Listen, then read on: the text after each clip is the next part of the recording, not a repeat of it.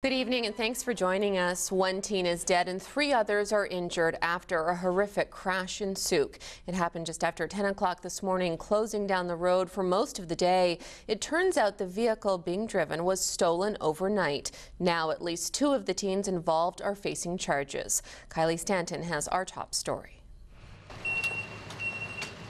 Loaded onto stretchers and into an ambulance as a helicopter circles above.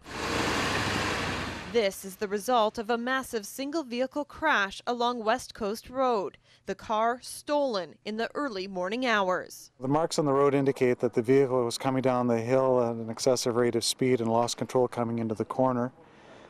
Went into a side yaw, I believe, and then rolled and flipped in the ditch, and it's landed on its roof. Yeah, I ran over there right away just to see what happens. Witnesses rushed to the scene, finding 4 people, 15 and 18 years of age. A couple people just helping the people that got out, and then a couple people down in the car trying to see if they could help the people that were stuck.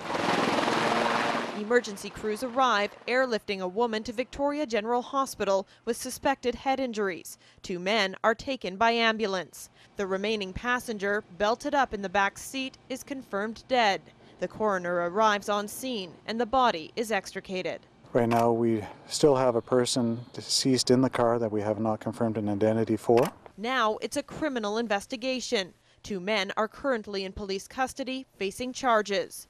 We've arrested 2 people for possession of a stolen auto. The car was stolen from Sooke, we believe, earlier this morning.